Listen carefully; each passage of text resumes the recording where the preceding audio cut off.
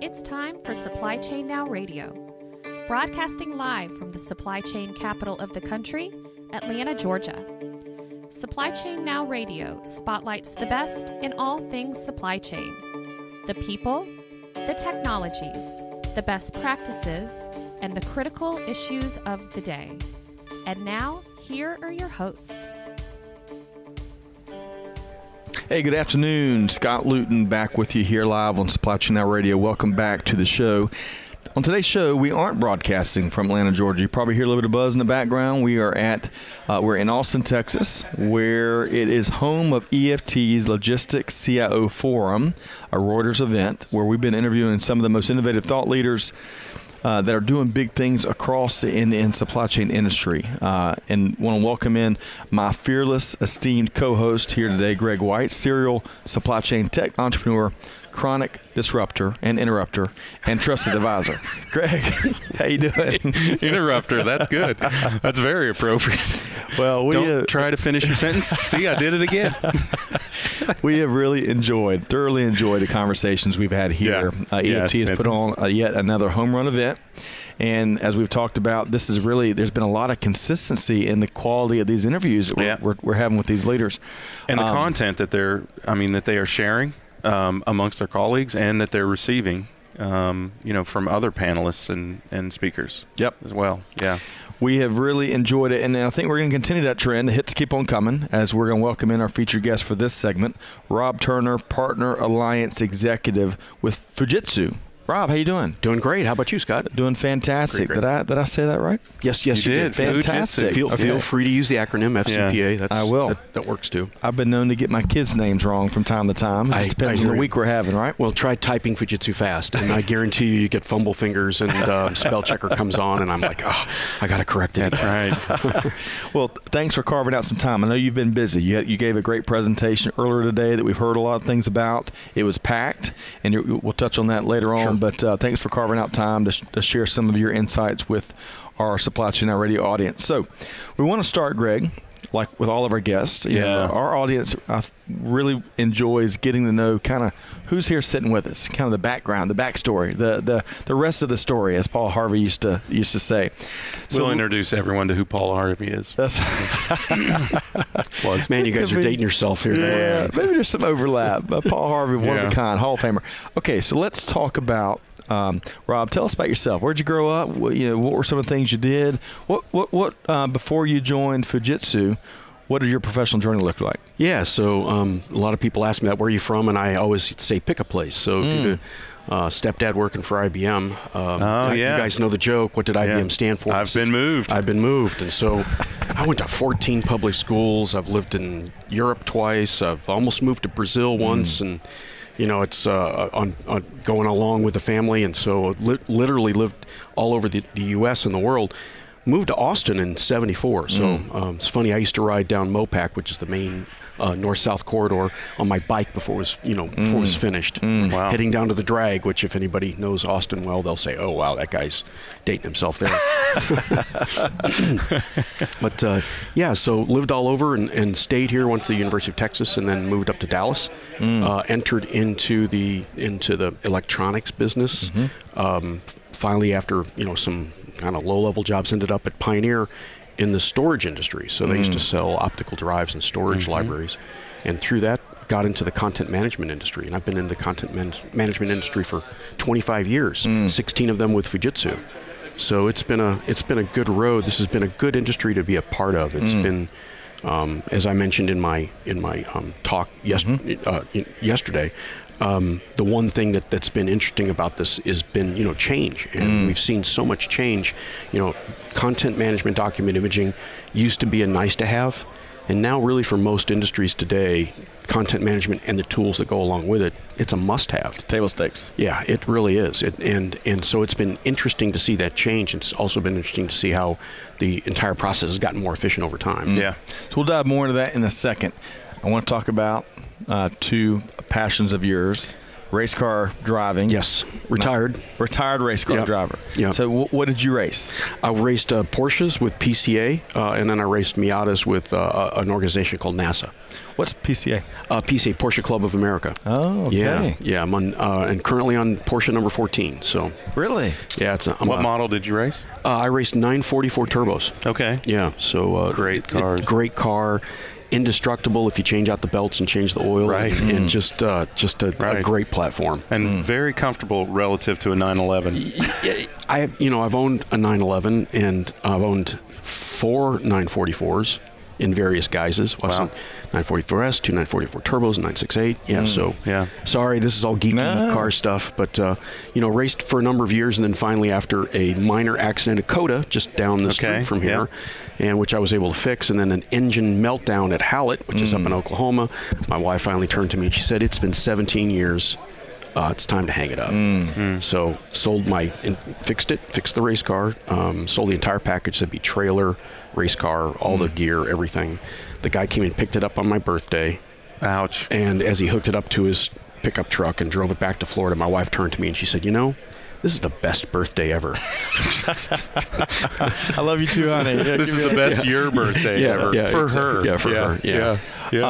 And then music. Let's hear about music, because Austin, you were keeping it weird before keeping it weird was a thing. It really was. When I first moved here when I was, as a kid in high school, not much activity in music, but I went and moved to Italy for a couple of years and played in a good band in Italy for a long time and actually toured a bit.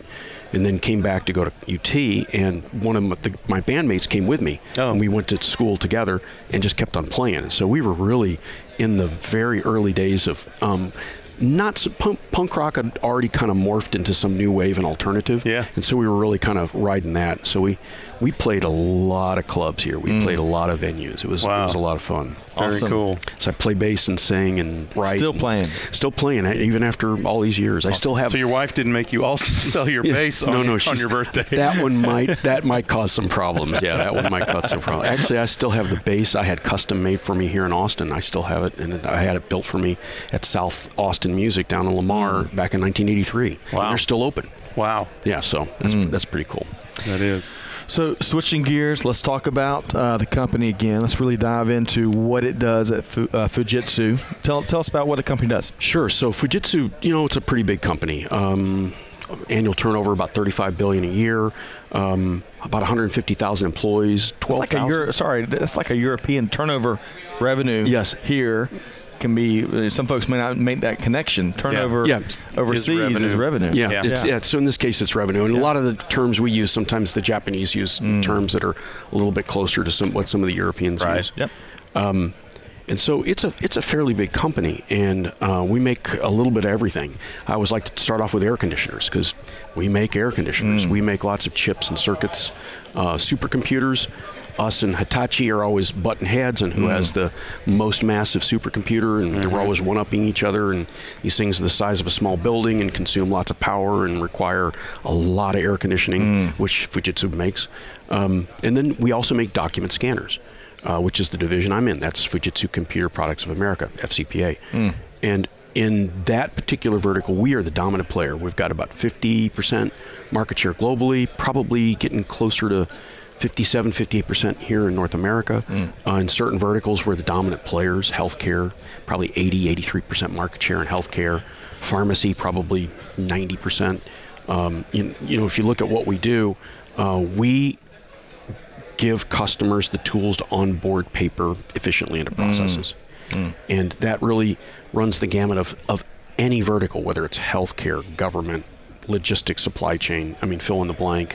Construction. I just had a realization here.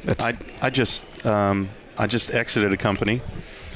We sold it to a large player who shall remain nameless. Right. But we were in the middle of actually integrating with you all. Yes. I just realized that. So what we did was workforce management. So go there, do that, here's how you do it, that sort of thing. And some of those documents were on paper. And the documents that we used, because we used geolocation, the documents that we used were often blueprints or or whatnot. So we were actually starting to integrate with that at the time that the company got sold. Construction's a perfect vertical. That's actually one of my projects also, is, believe it or not, talk about getting off subject. But think of this as the remote sites of construction sites. Right. They have to get content into a system, just like a logistics provider, just like anybody in supply chain has to get content into a system. And so in the case of this construction, they actually are focusing on this Fujitsu device because they can initiate a process by pushing one button. Right. And that's what they need in those kind of environments. Very ditto going into in the logistics industry, where in the warehouse there's a lot of paper that touch certain aspects of processing shipments. Right. And so it's the same thing. We recently went to a shipping logistics warehouse and we walked through their process. And the process was they logged into a big copier. They found their email. They put the paper in. They pressed a button. It sent it to those documents to their email. They then turned, logged into a computer, opened up their email, opened up that email, then detached it, put it into a folder, and then the folder was imported into whatever system was next. Now we replace that with walk-up, push paper, push one button, goes right into the system. So it saved them a massive amount of time. Yeah. And time is money, and then some. And we prove the ROI based on that. So let's talk about your role. So where do you spend your time, and what is your favorite activity involved with your role? Yeah, so I launch new platforms into the market. So this particular device we're talking about, it's a Wi-Fi scanner with a smart server that controls an entire fleet of these scanners. That's my team has brought that to market. And we've worked with a number of companies to develop direct integrations. We've got API level integrations so that now our scanner can talk directly to the target application, whether it's in our normal space, which is content management, capture, and then with RPA and AI and workflow is kind of side tools. Sure. Or in this case, we would talk directly to some of the folks that are exhibiting here. Yep. And then from there, they can ingest that content and then surface it into a process so that it can be much more efficiently processed versus a manual where it's a lot of data entry, merging files, merging data, attaching and reattaching and detaching, documents from emails. It just makes this whole process easy. Yeah. All right, so let's talk about what brings you here, because I think beyond you presented earlier, and we talked about standing room only. Yes. Right. I think you even had some autograph requests. I did. Yes, there were. Yeah. Beforehand, I always like to start off any talk with a little bit of levity. I think a little humor kind of sets things up, and so I talked about just how great Austin is, and some restaurants people should try, and some bars that people should try, and got some pretty positive things about that. So that's not really, okay, I'm a great tour guide when it comes to Austin, but really, here's the opportunity that we saw. Fujitsu, as a company, is a big utilization. We utilize a lot of shipping, logistics, supply chain capabilities because we sell a lot of stuff, right? So we've got relationships with some of the big players in this space. And so a series of conversations started internally.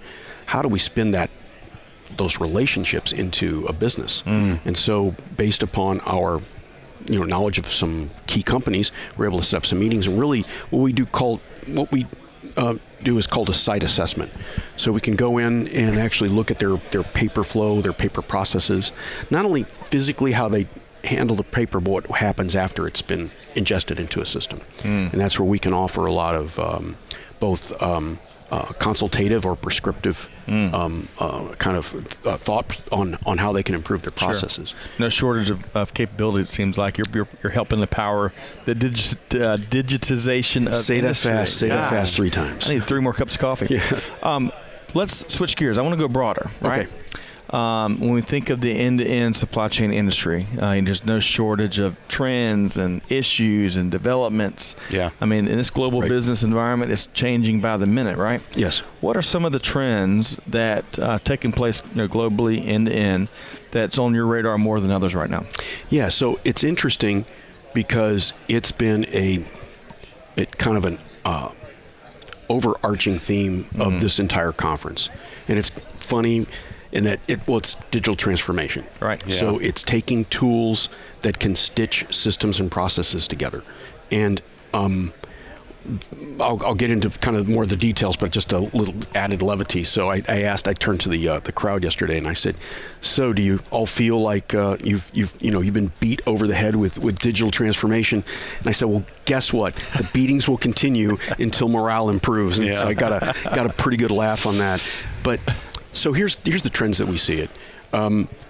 There are so many systems that are out there that don't talk to each other. There's still and we love to say this, as much as your vendors of whatever particular platform may tell you otherwise, you're never going to get rid of paper from your organization. You're never going to get rid of paper from your processes. And so how do we help companies make that process more efficient? We build scanners. We love paper. We love to see as much paper come in as possible. Bet. But we also love to see paper come into a process efficiently. And that's where it's things like what we kind of ubiquitously, that's all said fast word. That's as hard as Fujitsu. Say Fujitsu ubiquitously 3 times fast. So Capture. Yes. So Capture is a platform that we use that ingests information. So Capture, for instance, can take a look. I've got a page sitting in front of me here, and I may have certain key things, like maybe the date on it, or slide 1 or slide 2. And Capture would say, you teach it, and you say, go and find these things for me, and then tell me what's to the right of it. So, for instance, I could be looking for a customer ID. I could be looking for an invoice number. I could be looking for terms. I could be looking for all of these different elements on a document. Document doesn't have to be paper-based. It can also be born digital, and Capture can perform the same thing. So you may, for instance, get something that's detached from an email that's already been scanned, or it's been just added as a PDF. The point is, Capture can take these unstructured elements, and that's a big thing. Is this unstructured elements of information that's on pages, and be able to extract it and make intelligent use of it. Smarter capture. Yeah, smart capture. Smart capture. I like that. And so that's one thing you are tracking. Yes, right? that's one thing we're tracking. And then it's, what do you do then? All right, so now I've captured that information. Now what do I do with it? All right, so I've got this, and I loved some of the comments in these breakout sessions, and they were saying, okay, now that we've got the data, is it good data? Is it not good data? Is it too much data? Is it too little? So now what do we do with it? So now it's using tools like artificial intelligence, AI, or RPA, robotic process automation, which allow you to take information that is found on a document or on a page or on whatever the content is, and kind of fill in the blanks. So RPA, for instance, in the shipping logistics industry, there's a lot of manual data entry over and over again on the same, for instance, house bill, because you have to keep on filling that in. One system may require the information, and another system may require the same information, and there's not necessarily a tool that allows you to do that seamlessly. So a process like RPA would allow you to, using robots, say, fill in the blanks here, fill in the blanks here. You found translate this one to the other. Okay, I extracted this date on the page that's sitting in front of me, November 7, but I need you to fill it in here, here, and here, and that way my person doesn't have to go in and type in 11 slides, or maybe, and potentially maybe in 3 different formats. Right. So RPA does that all for you on the fly. So what it does is it eliminates those manual steps. I love what one of the RPA companies told me. They said that when I'm going and talking to a customer, I'll give them the first RPA process for free. I'll come in, I'll do the heavy lifting, I'll give it to them. And I'll let them play with it for about 6 weeks or 8 weeks, and I'll come back in and say, so what do you think? And he said, almost always the conversation about a half dozen ideas. Yeah, the conversation is, okay, that was awesome, let's go to the next one. And he said, it's like fishing, and he, reels them in. So another one, is AI, which is are tools that allow you, or allow the software to learn, different aspects of content and documents. Right, so and that actually learn. Yeah, right. and actually learn. I mean, it continues to improve its body of knowledge. It does. And therefore every time its it sees something. That's exactly right. So AI then would allow you to take that unstructured content and unstructured document and over time learn what it is, so that maybe after the third, okay, I'm making this up, but maybe after the third time it sees this document, it says, I know this, okay, I need to go grab these 10 things off this one, and I'm going to move these 3 things over into an RPA process because we need to fill in the blank, and I need to move these 3 things over into a workflow. So all of these things, they all tie together. They're all, Related. They're related. They're maybe not cousins. Cousins. They're maybe not for the faint of heart, because these are also, it's not like where you install this thing and you flip a switch and they go. Right. I mean, there's some. It's getting there. Yeah. I mean, it is getting AI there. and blockchain solutions like that. I mean, they are already becoming commoditized, right. because there are in some cases very strong business cases where people have identified this is where you need to use it, and you can pre-build a learning device. That's correct. And then employ it for your specific need, but it addresses a very a more general type of business problem, right? And it's interesting in that, and I mentioned this earlier, and that's where some of these software guys that are building these smart tools are. Some of them have a consultative business practice where they'll go and they'll look at a really big ecosystem and say, we can do this here, here, and here. And other guys are coming in and saying, no, I believe in a prescriptive business practice where I know this is what you're seeing and I know this is what you're doing and I already have this built. So, and then there's some guys that are kind of blending the two and just based upon, opportunity, but then there's also price. So prescriptive would tend to be maybe a little bit less because it's already pre-built versus consultative where I've got to build out more stuff. Right, you've got to build the learning mechanism. Right. So we're trending in all those different things. Really, the reason we're here is about explaining how Fujitsu can be a part of a digital transformation strategy, but also there's partners that are here that we work with, and being able to tell that story to a broader audience about how all these capabilities come together. Yeah. Outstanding. Yeah. A highly more connected world. Business world, right? Yeah, yes, absolutely. And these tools they just don't have to be internal, right? And that's one of the ideas, is that we can surface this content and make it external to your supply chain partners and ultimately to your customers. Customers want access to data 24/7. Transparency. They want transparency. Always on. Yep. And anytime, to your point, when executives get up at 2 a.m. because they've got that burning, they want response and service and visibility right then. Right. All right. So, kind of as we start to bring the interview to a close, any other trend when you look at what's going on across the supply chain universe? Anything else really stick out more than others right now? Sure. Obviously, mobility is a big one, and even with our products, there are some mobility elements. Everybody wants to be able to run things off their smartphone, off their tablet, and even Fujitsu, which is we're tried and true, take a USB cable, plug it in from the scanner, plug it into a PC. Even we realize that's not the direction that the world is going. So we're starting to build tools where we can drive an entire scan capture process from your smartphone, still utilize the device, because a phone is good to take maybe one, maybe two pictures of a document, but if you've got a stack like this, I've got 12 pages in front of my hand, try to scan that with your phone, good luck with that.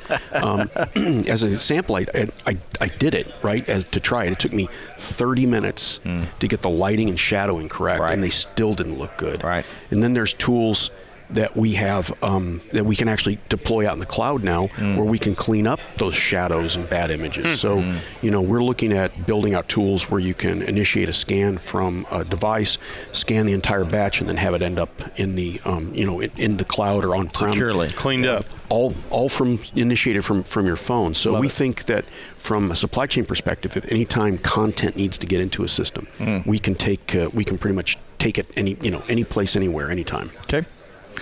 Fascinating. This could be a 6-hour episode. I mean, I know y'all have got your fingers in a lot of different things, but how can folks learn more? Where do folks go to learn more about the company, and how can they connect with you, Rob? Sure. Yeah. So our company website is www.f for Fujitsu, C for computer, P for product, A for America.com. So fcpa.com. There's a lot of information, a lot of white papers, a lot of case studies. There's good might be a podcast in a couple weeks. That's right. And then as far as me, you can connect with me on LinkedIn. Just search Robert Turner on Fujitsu, and I should pop right up. And I think I'm the only Robert Turner at Fujitsu, so that should work out. What's the chance of that with 130,000 employees? Yeah, no kidding. Yeah, there's another Turner, but not Robert. Not a Robert. Good. Yeah. Is he related? No, not related. It's funny. There was 2 Robert L. Turners in my high school class, and so people used to laugh and say, y'all like brothers. I'm like, yeah, brothers from different mothers. Yeah, that's right. Well, we've been talking with Rob Turner, Partner Alliance Executive with Fujitsu. Really heard a lot of good things about your breakout session. Thanks for kind of taking some time with us. to share as much as you can in a nutshell. It's tough to cover in 25 minutes time, but thanks for sharing a lot of that. Thank you. Greg, really enjoyed this interview. Yeah. Our coverage continues here at this event.